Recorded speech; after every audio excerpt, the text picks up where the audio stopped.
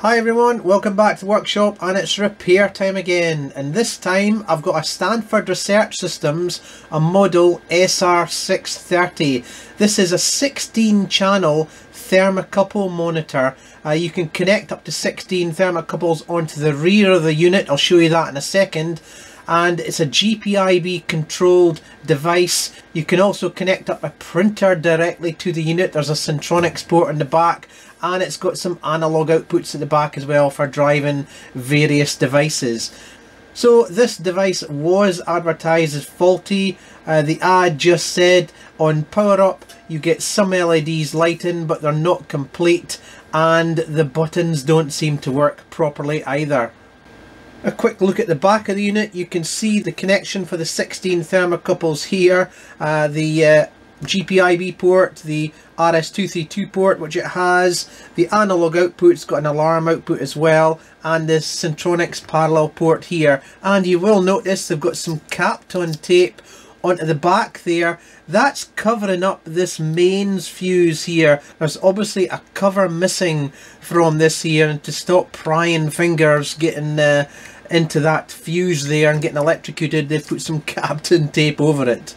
Now, as I was manoeuvring this device around the video, I did notice it's got a couple of problems. Number one, a small piece of plastic fell out here. That is part of an insulating kit. It's a top hat for either a TO220 or a TO3 device, and well, why that's lying about inside I'm not really sure. It can only mean that the screw that was through it and the nut has come off.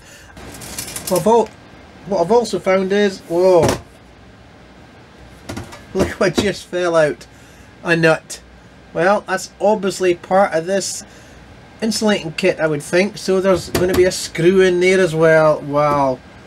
Well, I'm obviously not going to power it up. I'm going to take the cover off. Let's take a look inside and see what we can find. Okay, and here we go. Now, if you do hear some noises in the background, the workshop aircon is switching itself off and on today because it is rather hot, so apologies for that. Yeah, somebody's been in here before. There's a few screws missing. I'll just take them all off so we can take a look inside. Now, right, let's take a look at the top side first.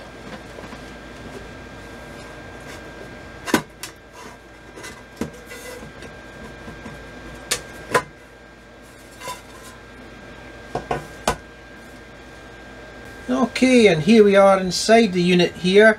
It's a rather nice looking large PCB on the bottom there, and a small plug-in board there for the GPIB serial and printer port there with the ribbon cable coming down. You've got the transformer here mounted on the side and down onto the PCB there. You've got the 3 bridge rectifiers in the corner there. This will be a large bulk capacitor there on that power supply. You've got some more electrolytic capacitors underneath this ribbon here that goes away off to the display.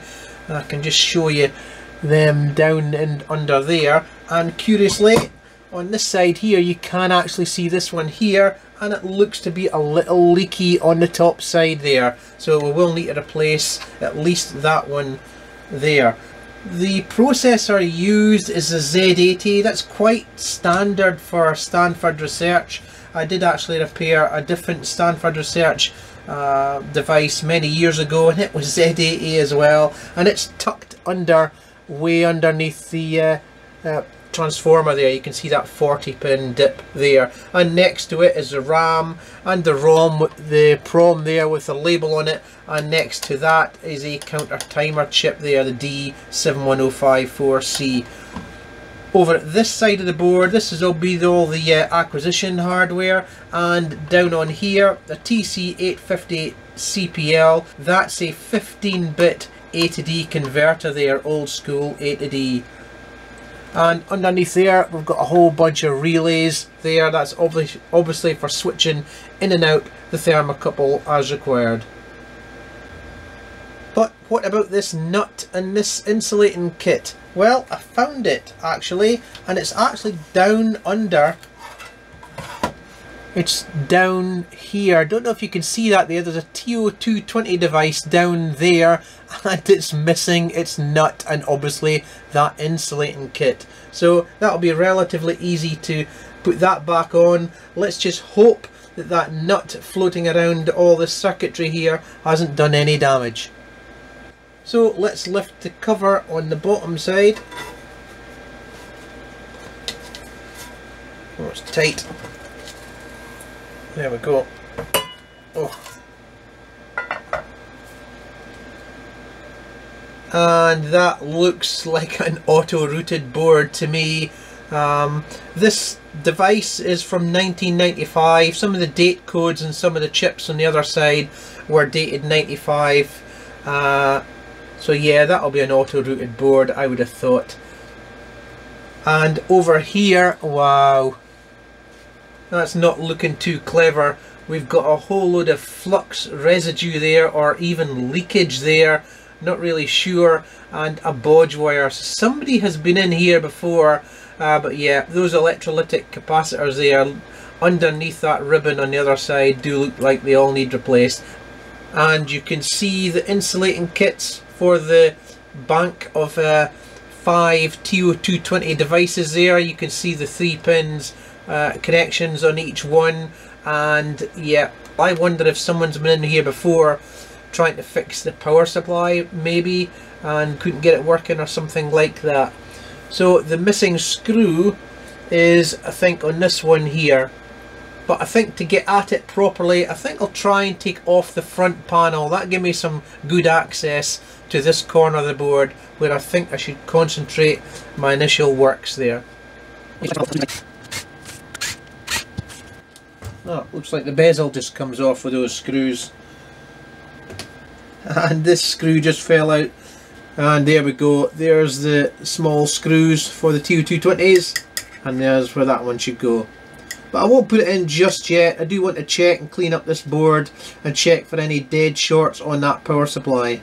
So I think to give me a little bit more access, I'm going to disconnect this ribbon cable here from the display. And it'll give me better access underneath.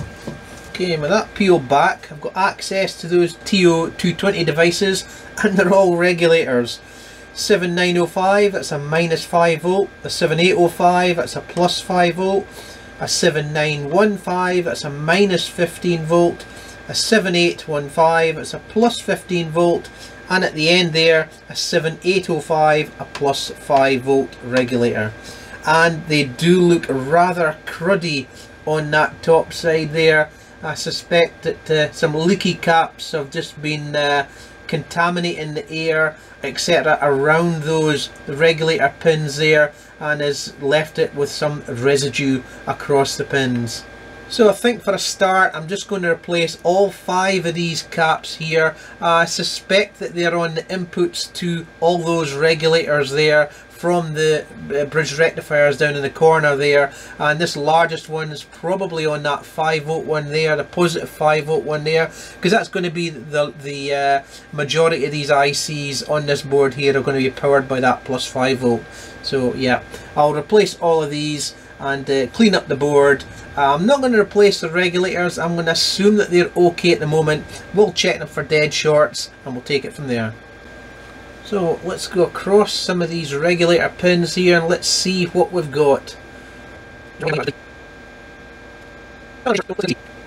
Well, none of them are dead short. Okay, let's remove these electrolytic caps. Now they could have been replaced, and that's maybe why there's flux all over them, but I'm not taking any chances. So let's get them removed.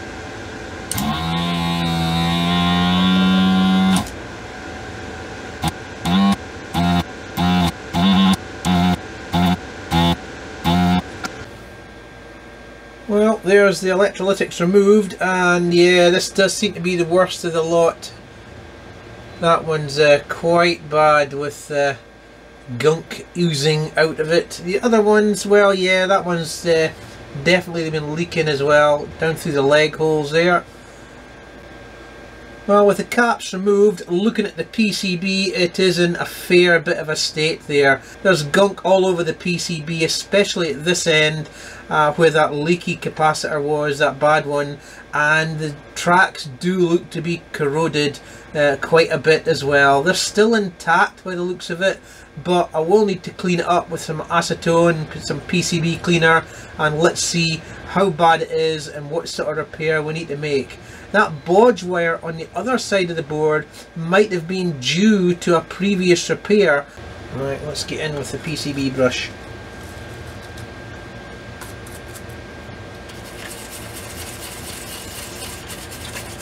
Now, a couple of the holes on those capacitors did look to be in bad shape. I think one of them actually pulled through with the solder sucker, so I'll need to work out how to fix that. Because obviously I can't solder from the top side, and with the bottom side pad missing, that's not going to be so easy, but I'm sure I'll work out something.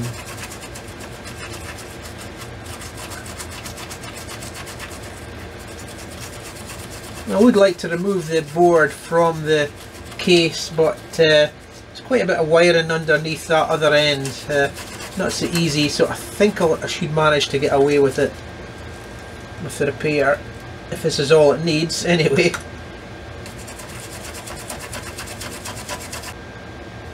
Well, the PCB's in worse state than I initially thought. After cleaning up the residue from that top side of the PCB, I do actually have some tracks that are missing. If you look at this leg here of this electrolytic, there's a track comes off it here and goes away along here and down here, and you can see that this corner here is actually missing completely, and there is actually another track that comes up alongside it. It's missing as well. It disappears at this point here, it goes away along here, and there's actually a via there. It's a little bit hard to see. And there are some other repairs that look like have been done previously. You can see that this via on the board here, underneath this electrolytic here, somebody's put a bit of bodge wire down through a via and onto the track there, just soldered onto the end there, and that goes down through onto the other side of the PCB. So I suspect that this electrolytic had corroded sometime in the past, and it had actually burnt away that via there, therefore disconnecting both sides of the PCB there. This end of the board here is not in such a bad state. It does look like I'll need to come up with a plan to actually repair those tracks. I don't really want to put too many bodge wires on the other side of the PCB. It just looks a bit, well, it doesn't look so good. So what I think I'll try to do is repair the top side here. Now there is actually an additional problem, and that is that some of these holes on the PCB for the legs of the electrolytic capacitors, they may have disappeared. How well through-hole plated are these holes on the PCB? I do know that on the other side of the board, I'm not sure if it's this one or this hole here, the top side pads actually pulled off. Well, to repair these tracks, I really needed to get comfortable and get in about nice and close, so I didn't have any choice but to disassemble the unit, and I managed to do enough that I didn't need to desolder any of the hookup wires at the rear of the PCB. Just cut a few tie wraps, take out a few screws. I managed to put the chassis off to the side there so that I can get in amongst these tracks on the PCB there and start repairing. So I've taken the fiberglass pen and I've given them a good rub down so that I can expose as much as the copper as I can, and I'll make a start at running some of the Kynar wire, which I've got here, and I'll use that to repair the tracks. This stuff's small enough that it should be able to go down some of the vias if required, and still manage to put the legs of the capacitors down through the hole. But we'll try that out and we'll see how we get on. Well, there we go, 5 pieces of Kynar in there, and yep, there was about 3 broken traces for sure. ranging from this transistor way over here right across underneath those capacitors there. So some of the vias were really corroded, but they're all right on the other side of the PCB, so by putting the Kynar down through the hole, I'm kind of bringing that via back to life. So next thing to do is, whilst I'm here, before I put the capacitors, the new capacitors on the board, I am actually going to go along these regulators and just check for any dead shorts or anything like that. And here's the other side of the board, all soldered up, and the regulators all seem to check out. At least there's no dead shorts anyway. And I just need to clean up the PCB here, and you can see some of the Kynars come through this via here, which is heavily corroded, and I've just bent it over and soldered it on, scraped off a little bit of solder mask on that track there, and just soldered it down onto that track, and the same with a few of the others as well. And I've beeped it out, and all the tracks look okay now. So I'll go away and clean up that residue from that PCB there, and we'll fit it back into the chassis and do a little bit more testing and attempt to power up. Right, that's all the regulators fitted, top hats fitted, and as you can see, that's the capacitors from the top side. So I just want to run along the regulators there and make sure that the top hats are properly in place. Sometimes they can get nipped and the screw can touch the tab of the TO220 packages, so I just want to make sure that we are all insulated. 8.7 meg, yeah. 10 meg, yeah.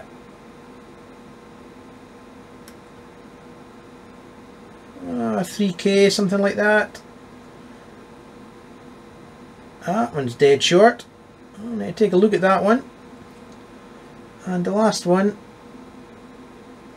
that one's dead short as well. Now it could be that that's meant to be shorted, but I won't know until I just loosen the screws on those TO220 packages just to make sure. It could be that the ground plane on the PCB is earthed to the chassis via the mounting screws. I won't know until I actually loosen those screws again and retest.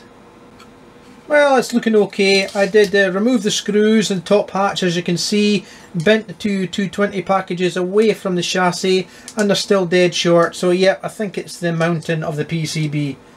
And if you look a little bit closely at the top hats, they do look to be intact. They don't have any squished edges to them, so they're fine as well. Right, that's it all back together again. Ribbon cables back in place, and all the screws back in and tight. Transformers back in and tight. And I've measured across the 5-volt rail, just across one of those 7.4 series ICs down here. And it's looking good, no dead shorts. Let me get my little bit of foam out where I was protecting the transformer on the PCB. Everything looks ready to give it a power up. So I'll go away, I'll measure across the AC input, just make sure that I'm not getting a dead short, make sure I'm seeing the primary on the transformer. If I am, then we'll attempt a power up. Right, now I was just checking the fuse, and it is the right one, 1/2 amp fuse, and it does look okay. But I did want to take a look at this little card that's slotted in below the fuse, and it's actually the voltage selector. It's a little PCB that you would turn round either way or over the other way depending on what voltage you want. Now the main 5-volt regulator, there's two 5-volt regulators down on the board there, and the one closest to me at this end is the main 5-volt regulator that powers the logic by the looks of it. So if I go on to one of those ICs there, the 5-volt supply, and start winding it up, we'll see what we get. And we've got a volt there.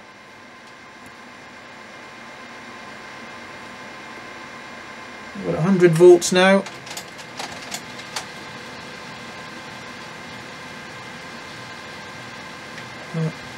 Almost 5 volts. Let me check some of the other regulators. That's plus 13, that's the plus 15 volt regulator, it should be. Let me check the input to the 5-volt regulator. That's at 6.5 volts, that's good. The minus 15 volt regulator should be coming up nearly 14.6. And oh wait a minute, we've got power. Yes. So let me just keep the supply going up. 200 volts. Let me just check the regulators. 5 volts, and the input is 9 volts. That's good. And the 15 volt rail, yep, 15. And input to that, 20 volts. That's fine as well. And have we got a minus 15 volt rail? Yes, we do. And the other 5 volt rail, sorry, that's a minus 5. That's meant to be plus 5 volts. That's a different ground on that one there, I believe. And try this other regulator at the end here. Yep, I think those two at the end there, plus and minus 5, must be floating. So I'll need to check that out. So let me put power off this now. And let's turn it over on its side and measure that regulators directly. So let me put power on again.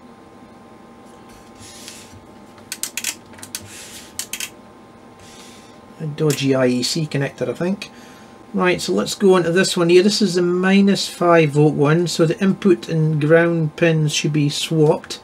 So if I go across that to there, sorry, this to here, yep, minus 5 volts, great. And on the other one, yep, plus 5 volts. So those two regulators are working as well. So all the regulators are working fine. And like a dodgy connector in the back, I think.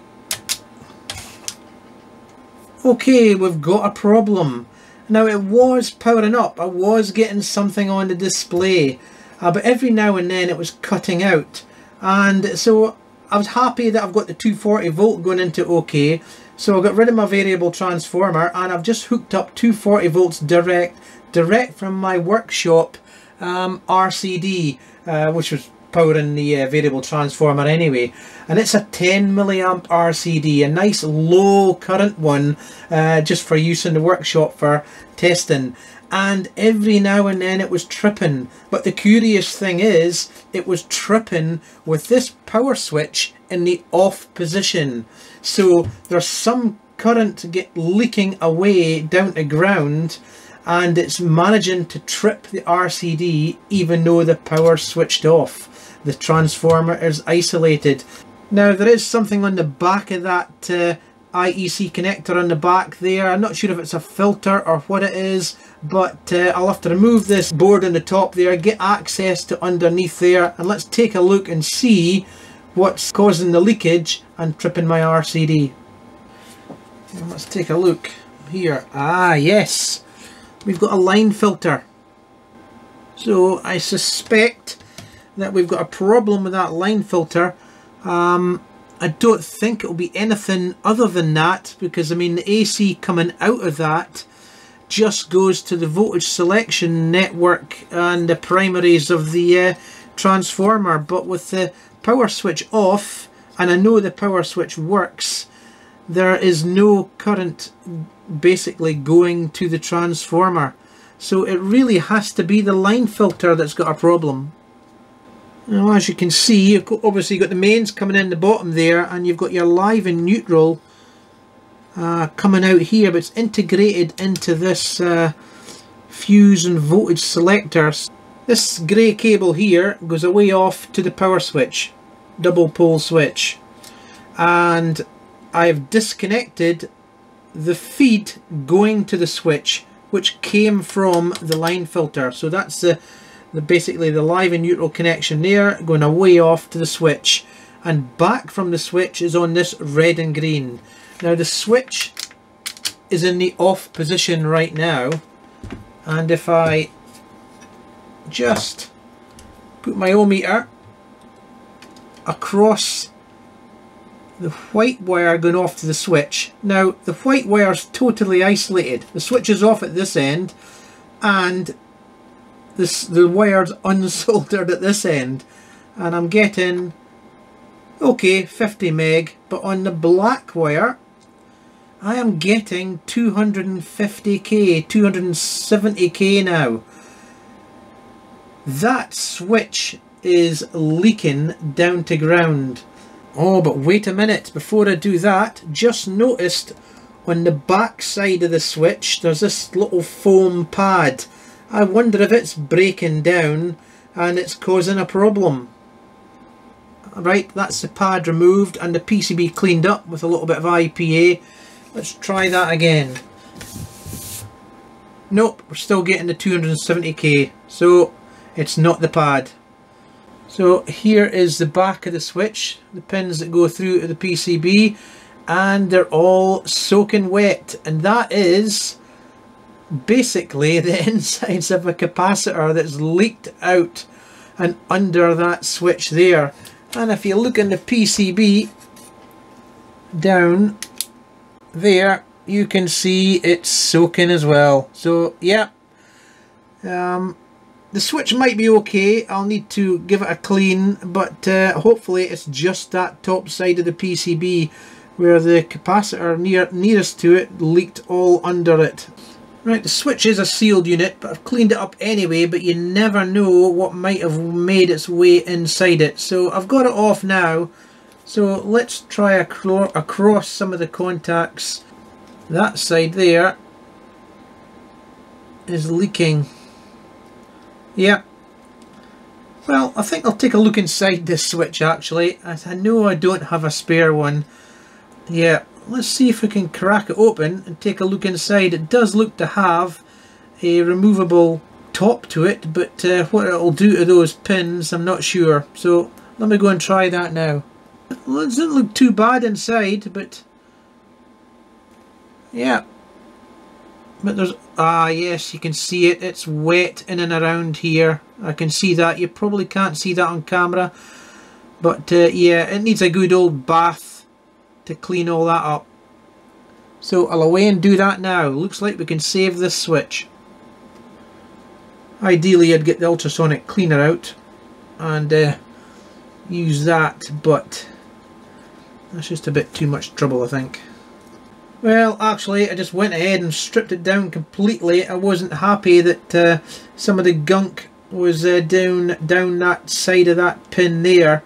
The other ones look okay, but just that one there, so it does need a little bit of an extra clean up, I think. Okay, that's the switch back together again.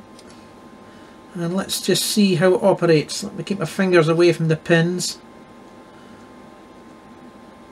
That's on at the moment.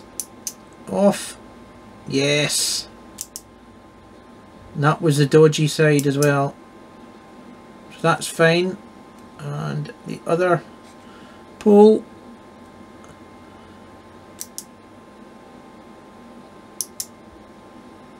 Yes, no more 270k or anything like that. So let me just check this side. That's it on. Yep. Right, that's the switch in, wired up, and I'm wired back up to the line filter. Everything's back as it should be. Switch is in the off position, so let me just go down onto the wires on that live and neutral. And yep, completely open circuit. Yep. And with the switch in the on position, yep, that's that fixed. Perfect. Let's power up again. But before I power it back up, I do want to put something over the back of that power switch there. Let's see if I can find something that can go on there. Yep, and I've found a sticky pad of sorts to go on the back there, so we should be good to go. And I will have to do something about that back cover as well. Something missing there. I'll have to make up something there. So let's get power onto it now and see what happens. And let's switch it on. Yes! And no immediate tripping anyway. And we've got open written there. Is that a duff segment? Maybe. A little bit of a flicker going on there. I think that's meant to say open. A couple of segments missing. And I can hear the relays clicking as I'm changing the channel at the back there.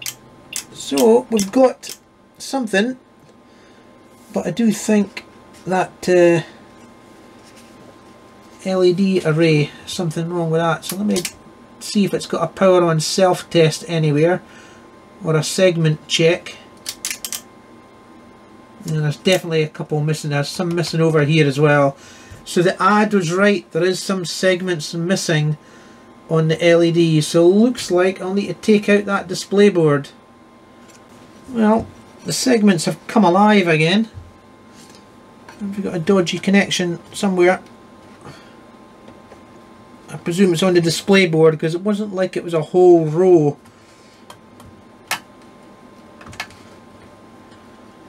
It seems alright now. Wow.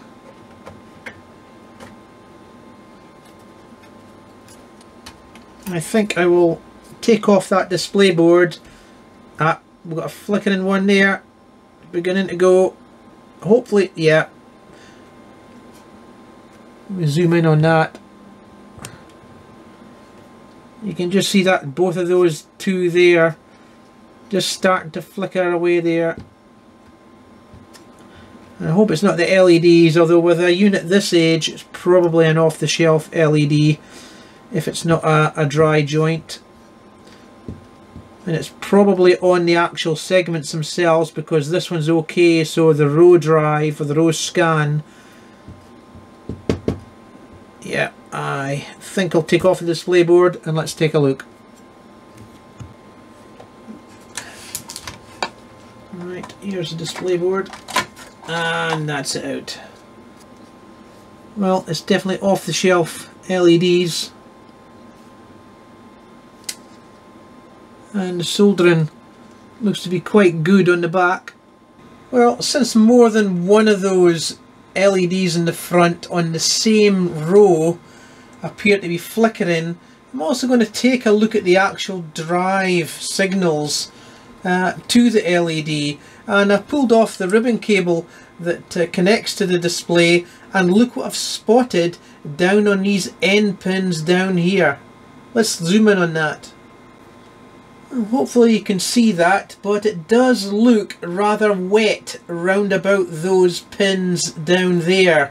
And curiously, right next to that capacitor there, the one that was the worst and probably blew its guts all over the place. So I suspect that actually the gunk's got onto the pins there, and it's actually sort of semi-shorting out those pins, and perhaps those pins there are responsible, or one or two of the pins anyway, for that particular row drive. So I'll need to clean those up. Hopefully I won't need to take off the connector to get underneath it. And actually, on the actual ribbon itself, it's a bit wet as well round about there as well, so I'll need to clean that up as well. Right, we've got power back on again. And at the moment the segments are lit. You probably can't see that because the contrast isn't very good. Let me just get something that might help. Yeah, that does help. And they are lit at the moment. It seemed to fade after it had been on some minutes. So let me just leave it for a few minutes and I'll come back and we'll see if it's faded anyway, those segments. But still working at the moment. Well, it's been on a good 15 minutes now and it looks like that's it fixed. I'll put it back together and we'll take it from there. Okay, that's power back on again after I've just reassembled the unit, and the segments seem to be working okay. And let's see if the unit actually works. So I've hooked up a thermocouple to channel 1 in the back, and this is the business end of it here. And I'll just go down to channel 1 and see what happens. I've got no idea how this thing works. Yes! 25 degrees. Let me put my finger on the end there. Yes! Hey, it's working. Oh. There's some clicking relays there. I'm not sure what it's doing. Well, it's just failed again. This time it didn't trip the RCD in the workshop. It tripped the RCD in the house, which effectively blew out the whole workshop. So I've reset everything again, And so we've still got a major problem with this instrument. And no, I don't think it's the power switch again. What I actually think it is, it's the line filter. And what I think's happening is it's breaking down and it's just tripping the RCD. So I've got no choice but to replace it. So I've managed to get a hold of a line filter that hopefully should fit into here. But first of all, let's remove this one, see what size of opening we've got in that rear case that the new one can fit into. Okay, that's the old filter removed. Now the problem I do have is finding a filter with exact dimensions that will slot nicely into the rear of the unit here. And here's the candidate. It's just a standard size inline filter and it's the letterbox size, but unfortunately it doesn't fit. It's slightly too high by maybe 1 or 2 millimeters, which means I'd have to go and file down the back of the case here. But worse than that, it's not quite wide enough, so the clips that hold it in place on the sides here wouldn't even touch the sides because there's just too much play there. So what am I going to do? So I went onto eBay to see if I could find anything, and believe it or not, I found a replacement 6J4, the identical line filter and voltage selector that's in the unit right now. So let's get this one unboxed and let's start wiring up. There's a few solder connections on the back here for the voltage selection, the primary of the transformer, and of course the main live and neutral coming out of the filter itself. And hopefully that will solve my problem. Now the other bonus about having a brand new item is that it's got the back cover on, which covers up the fuse etc. when you've got the line cord plugged in. Brilliant. Right, that's it all wired up. So let's check that we're getting a good earth connection first of all. Yep, perfect. Now let's check the live and neutral to chassis. Yep, completely open circuit there, completely open circuit there. Let's turn the switch off. Not that that should make any difference. Yep, that's fine. And back on again. Yep. So this time I'm going to just switch the switch on and off. Let's see if we can make that meter jump at all.